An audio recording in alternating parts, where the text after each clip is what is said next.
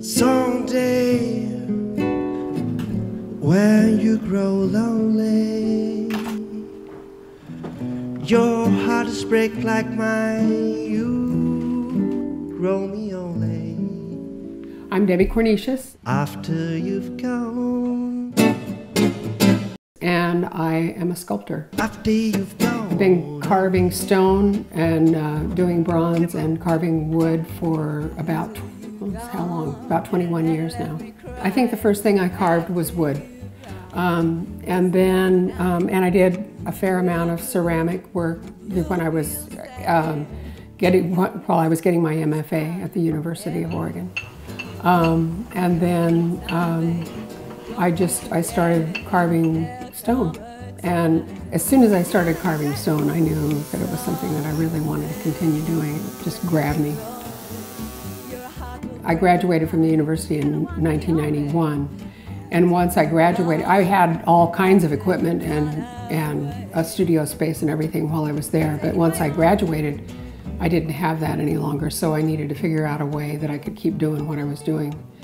And I just started out with a space actually here at home outside it was undercover, but it was a space that was outside. And I just very gradually, I started with hand tools mostly with the stone. Then was able to graduate to using the pneumatic tools and that type of thing. But it was a really long process. It wasn't something that I did all at once. I just sort of got stuff a little bit at a time. That direction. And then we were able to build the studio space that I have now, and it made a huge difference. Yeah, I can imagine heat. Yeah, the heat was really a nice thing.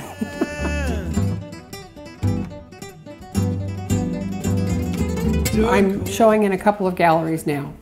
I'm showing at Earthworks Gallery over on the coast in Yachats, and he has a gallery in Newport as well on the coast.